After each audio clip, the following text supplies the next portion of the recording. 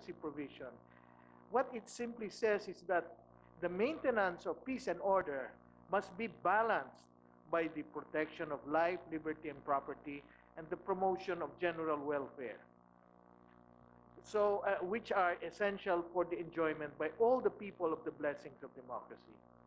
So I know this because I'm one of the sponsors of this provision, and I was in the Style Committee, and we made sure that peace and order will be placed as an aspiration alongside the protection of life, liberty, and property, and the promotion of the general welfare.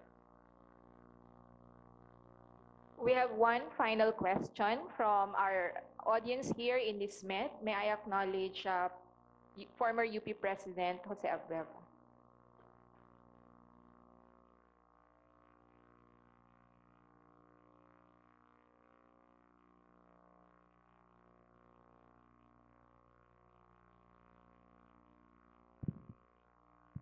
It's not really a question, but we have been groping for definitions, practical definitions of peace, and many have been offered. But one practical definition of peace, which I have learned, is this. It comes from Glenn Page, an American political scientist. And he says, he talks of peace as non-killing. Maliwanag ito, walang patayan. It may be limited, but it's very precise. He talks about a non-killing society. A non-killing society, whether it's local or global, is one in which there is no killing of humans and no threats to kill. Walang patayan, walang pananakot na magpatayan.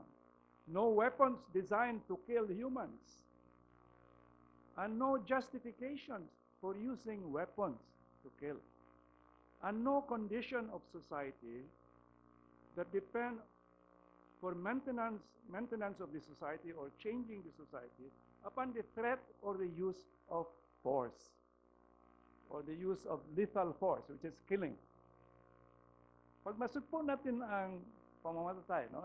Killing, that will go a long, long way to achieving peace.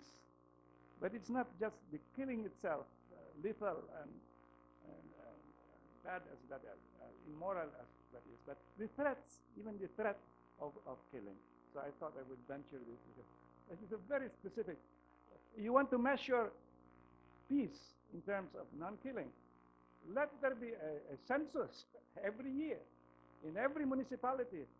Which municipalities are reducing killing or have eliminated killing? Then we will know that we are progressing towards peace. But I have if I may take advantage of this, A and I have been together, and Ambassador D, in promoting, in examining this question of non-killing in non-killing society and whether it is possible in the Philippines. So if I may offer, over 20 years, I have reflected on the meaning of peace. So I have synthesized various meanings of peace, and with your indulgence, let me contribute this. The indivisible peace that we seek. Peace is indivisible. That's why there are so many ramifications, and we get tired almost of things. It's so complicated. But I'll complicate it further. In unity with our people and all humankind, we seek a just and enduring peace, law and order, and mutual tolerance at home and around the world. We want an end to killing and maiming because of greed or creed, class or tribe, because the poor are weak and the strong are not just, or for whatever reason or lack of it. But the peace we seek is much more than the absence of lethal force and physical violence. It is a non-killing world, devoid of threats to kill, torture, destroy, impoverish, and humiliate. It is the tranquil fruit of freedom, social justice, and human development, under the rule of law, truth, and love, for one another, says our Constitution. It is a just and humane democratic society marked by respect and reverence for the life and rights of every human being, and learning from all religions and cultures.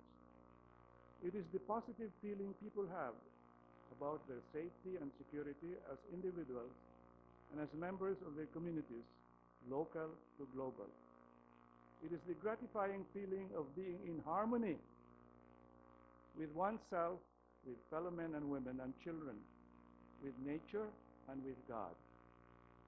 And the empowering feeling of solidarity and cooperation with family, neighbor and nation, region and humankind.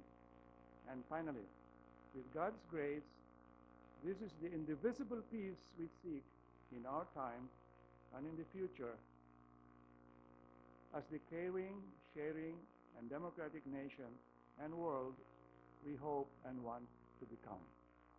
Thank you. Thank you, Professor Agueva. On behalf of the Centennial Lecture Series Committee, we thank our panel of reactors for their insightful views that they shared with us this afternoon. We would also like to thank the audience here in UP Diliman, as well as those in the regional campuses. Thank you for joining us today, and we hope we see you again in our next Centennial Lecture that will be held on Thursday, July 10 at 2:30 in the afternoon in this same venue, the NISMED Auditorium, UP Diliman. The lecture will be the second view from outside and will be delivered by Representative Satur Ocampo. Please rise for the UP Naming Mahal.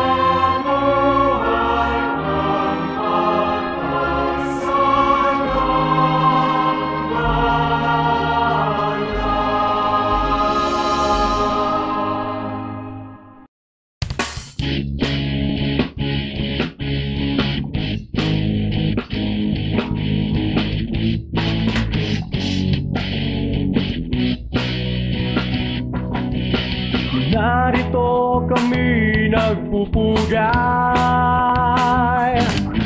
sa universidad ng aming buhay. Ikaw pa rin ang binabalikan, di pa rin malilimutan. Ikaw ang UP naming mahal. Salamat sa iyong mga guro. Salamat sa inyong pagtuturo. Taglay niyo ang kahusayan, taglay niyo ang karunungan, inubog niyo kami sa kabutihan. Sandaan taon na tayo, lagi ka pa rin sa aming puso, kaya't kami sumasaludo. UP, ang galing mo. UP, ang galing mo.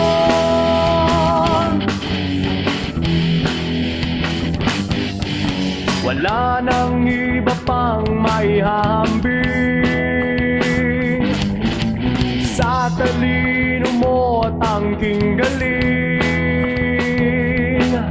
Daanin man sa siyensya, high-tech man o kahit ano pa, ikaw UP ang nangunguna. Sa inyong mga dugo ang kasaysayan, dumaloy sa pagunlad ng ating bayan.